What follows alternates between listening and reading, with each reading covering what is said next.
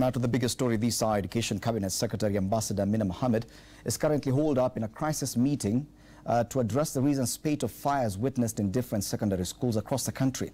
This as 3 more schools in Homa Bay and Kisumu counties were shut down overnight following fire incidences. Hassan Mugambi with the latest.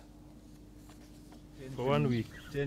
Another day, another fire. This time round, Oriwo Boys Secondary School in Homa Bay County, a dormitory razed down in what looks like a deliberate arson attack.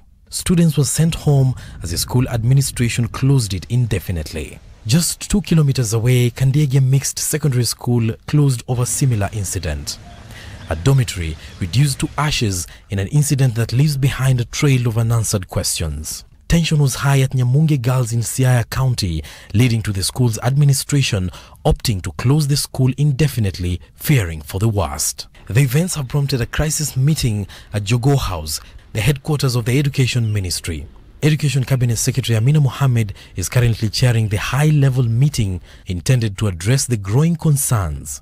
The CS is expected to tour Nyanza region tomorrow to assess the situation. This even as the Director of Criminal Investigation promised to hold students criminally responsible for the fires. Hassan Mugambi.